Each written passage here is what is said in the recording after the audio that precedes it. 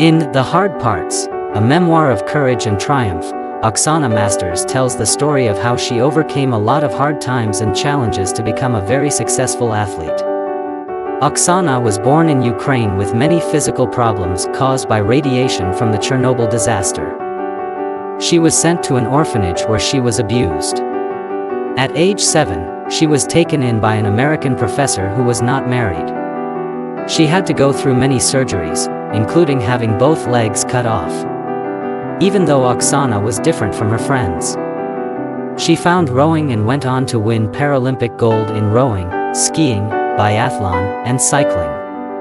The story in the book moves back and forth in time to show how the abuse and neglect she experienced as a child continued to affect her and how she was able to deal with it.